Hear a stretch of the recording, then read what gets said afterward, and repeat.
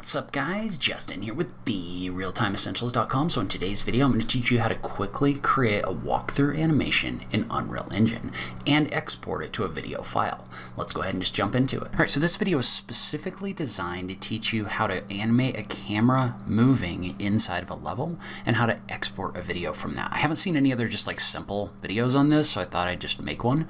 But what we want to do is that's all we're going to do. Nothing is going to move other than the camera. So the first thing we want to do is we need to add, if we go into our content folder of our level, and you need to create a folder for videos or cinematics or something like that. And then within here, there's actually a takes folder that's dated. But basically what I want to do is I want to right click in here, and under animation, I want to create a level sequence actor right here. So we're just going to add this and call it level sequence. And we're just going to call this walkthrough right here.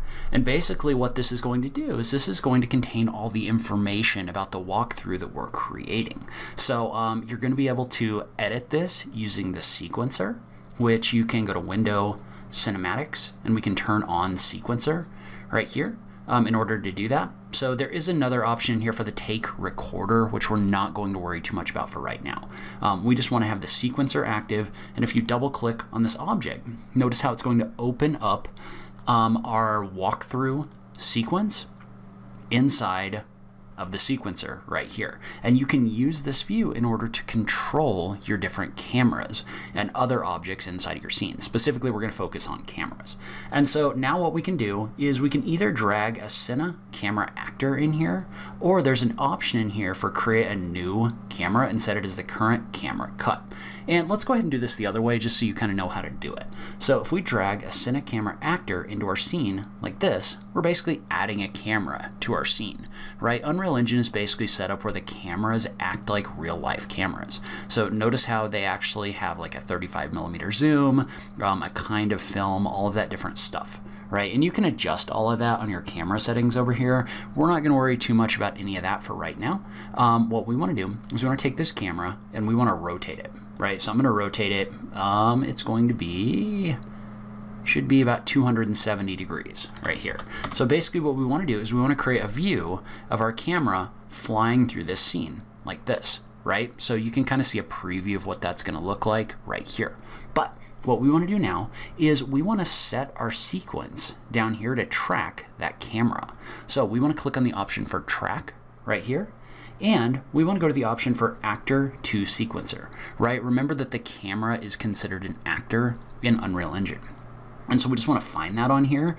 Notice how it does tell me that I can add that right here, or you can also do a search for Cine camera actor. And in this case, it's in here as Cine camera actor 20 because there were some camera views that were built in that I deleted out. But notice how what this has done is this has basically brought our camera actor into our scene right here, right? So if I click on this, notice how I can adjust things having to do with the camera, and I can also add a keyframe. And so what a keyframe is basically a point over time, right? So I could actually set this where my camera aperture changes in my view. So I could actually keyframe my aperture in here. I don't really want to do that, but I could. So I could also adjust something like my focal length. So if my focal length was like 45, notice how my lower focal length is going to let me see less. So it's going to be more, the field of view isn't quite as wide. So you can keyframe those different things in here to change them over the course of a scene. But more importantly for what we're doing, you can also keyframe the transformation of your scene. So what that means is that if we click on this little drop down right here, and remember that we're editing our camera actor, notice how I can keyframe things like the location, rotation, and scale. And so what we want to do is we want to keyframe this location. So we basically want to say, okay, at the beginning of this animation, or at 0, 0, 0, save the transformations associated with this camera. Notice how I get little dots in here? So each one of those dots is going to be associated with a value, right? So we've keyframed a value of 810 in our camera location right here. So in our X camera location. Now, what we want to do is we want to adjust our camera location at 5 seconds so that the camera has moved forward. And so you can either do that by adjusting the values in here, or what I like to do is there's an option in here to lock our camera to viewport. And what that means is that when I click on this, this is going to lock our camera view to whatever view is in our viewport. Well, in this situation, right, in 5 seconds, I want my camera to now be at this location right here. So notice how, because we have this locked, our camera moved along with our viewport. Well, then we can go down and we can keyframe our camera location or our camera transformations by clicking the add key right here. So now I have 2 keyframes right here. And so what's going to happen is over 5 seconds, my camera is going to move from this location to this location right here. So if I was to click the play button, notice how it's going to actually animate the transition between those 2 locations. And so that's basically created a 5-second long animation right here. So notice how at the moment, everything outside of that 5 seconds is kind of like shaded darker. So basically what that means is that at the moment, this green line right here sets the beginning of our animation, and this red line sets the end of our animation. So if I click and drag this to 4 seconds, and then I click play, notice how this animation is only going to run to 4 seconds. So you can also drag it to the right if you want to make it longer, or you can also drag this to a location right here. You can right click and you can click on set in time right here. So probably the fastest way to do this is, say you wanted this to be a 10-second long animation, you could actually come over here and type in a value of 10 seconds. That's going to set the location of your selected time in here, and then you can right click on it and click set in time. So right now what I have is I have a camera that from 0 to 5 seconds is going to move, and then from there it's not actually going to move, right? All right, so now what I want to do is I want to have a second camera in here. So what I'm going to do is I'm going to add a new camera. So I'm just going to just add a new Cine camera actor right here. So I'm just going to drag it into my scene. And we'll go ahead and we'll kind of adjust this so it's showing what we want it to show. So there's some faster ways to do this, but I'm just going to take it and I'm just going to rotate it like this. So we've got kind of a diagonal view right here.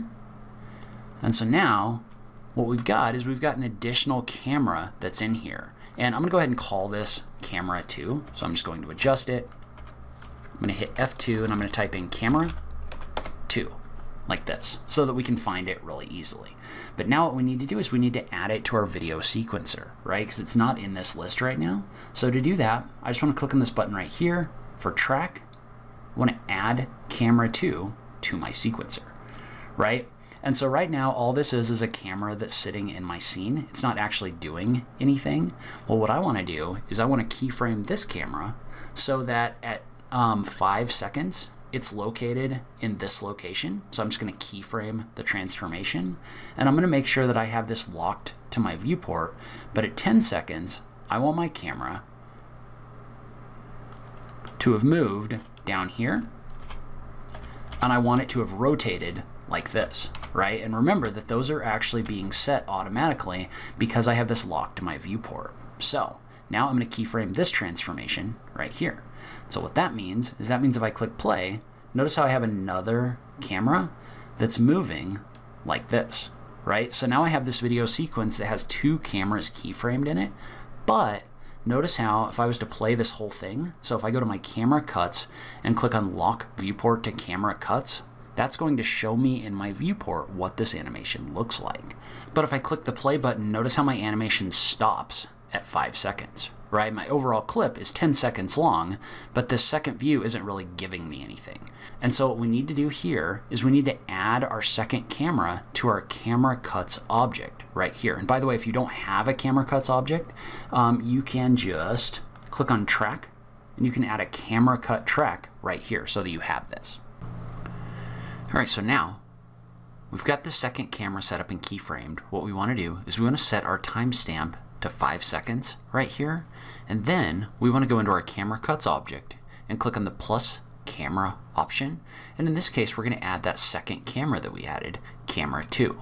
So it's going to be here on the list, and so we're going to click on this And what it's going to do is it's going to add this camera view to our camera cuts line right here. And so now if I was to click play, and notice how I still have this locked to my camera cuts, but if I click play, notice how it's going to transition to that second view inside of Unreal Engine as well. And so you can use this to add as many different camera cuts as you want to inside of your scene in order to create a video. And so now I've generally got this set up the way that I want it to be, right? I've got my camera kind of flying around in my scene. Well, now what I want to do is I want to export this to a video file. And so the way that we can export this to a video file is we can come down here and click on this option for render this movie to a video or image frame sequence right here. This is going to give us some options. We don't need to worry about them too much for right now. We're going to export this as a video sequence, not as an image sequence. So you can set things like your resolution. So if you want this to be larger or smaller, you can select those options here, as well as setting your output directory, which is where this is going to go. And by default, I think it puts it in your actual project file. And then we're not going to worry too much about the rest of these right now. You could export these with a custom start and end frame. We're not going to worry about that at the moment. But when we're done with all these, we can click on the option to capture movie. And it's going to ask what we want to save. We're going to go ahead and save our model. But you can see how this is going to go through, and this is going to capture that animation from your screen. And so then we're just going to go find this project, and it's going to have saved it in the saved folder right here under video captures. And in this case, I've exported this a couple times, but we're going to go ahead and open this one up right here. And so if I play this, notice how this has given me a complete exported video file of my walkthrough inside of Unreal Engine. So this can be very effective for creating architectural walkthroughs or other things like that where your camera moves in Unreal Engine. Alright, so leave a comment below. Let me know if you'd like to see more Unreal Engine tutorials like this, other animation tutorials, that kind of thing. But as always, thank you so much for taking the time to watch this, and I will catch you in the next video. Thanks, guys.